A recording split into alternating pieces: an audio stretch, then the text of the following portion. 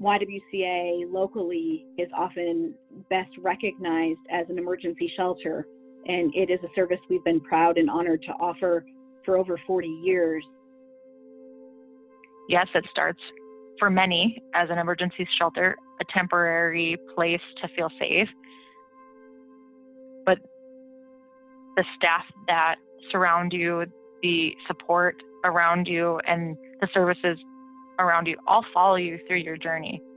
There's so much more that we're able to do and help people face the barriers in front of them through our full continuum of care and empowerment services.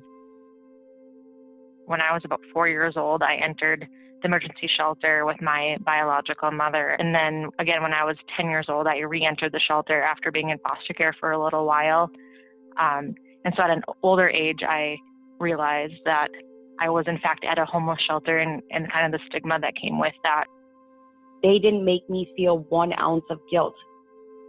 The staff do such a great job of making everyone feel empowered and respected that you kind of lose that stigma while you're there, and you feel welcome, and you feel also that you are able to accomplish your goals.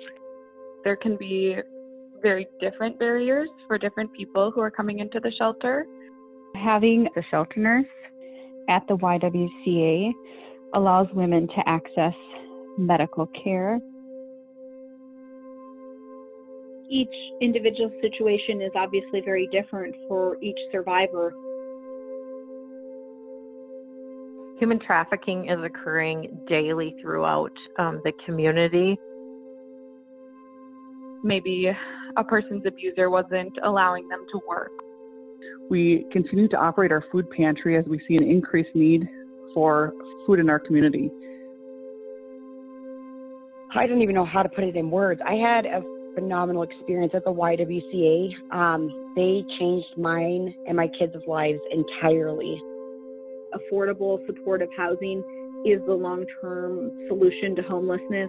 What people really need long-term is economic stability and security on their own. You know, when women have that opportunity to develop and to grow, the sky's the limit, and we've had so many great success stories. It made all the difference in the world to know that I wasn't alone.